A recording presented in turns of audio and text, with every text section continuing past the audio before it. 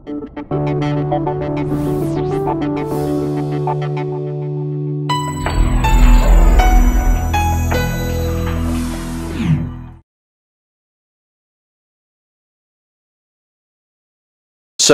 people are demanding your time. You're like a printer. You can only handle 5 jobs on the press, but you have 25 requests. What are you going to do? How are you going to meet all these expectations? There's just a flood of things coming at you. It feels like you're in a hornet's nest. Sound familiar? Here's a tool that will help you get out of this. Here's a boundary that you can set that will really be effective. Instead of overpromising and underdelivering, why don't we work on underpromising and over-delivering? Let me show you how to do this.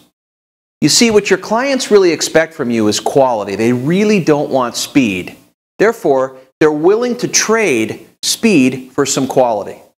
Mr. Jones, I realize that you're going to need that done by tomorrow, and I'm prepared to do that for you, but I know that your primary aim is to get high quality from me, and I'd like to do that. I'd like to get this done by Friday at 4 o'clock, or how about Monday at 5 o'clock? You'll have the best darn job that you're really going to get what you're paying for. You're going to get the value that you should expect from me. Mr. Jones says, absolutely. I'd rather have the quality instead of the speed. Always negotiate speed with higher quality, right?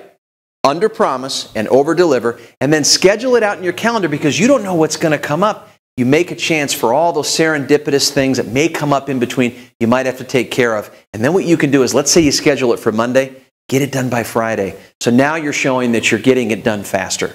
Underpromise and overdeliver.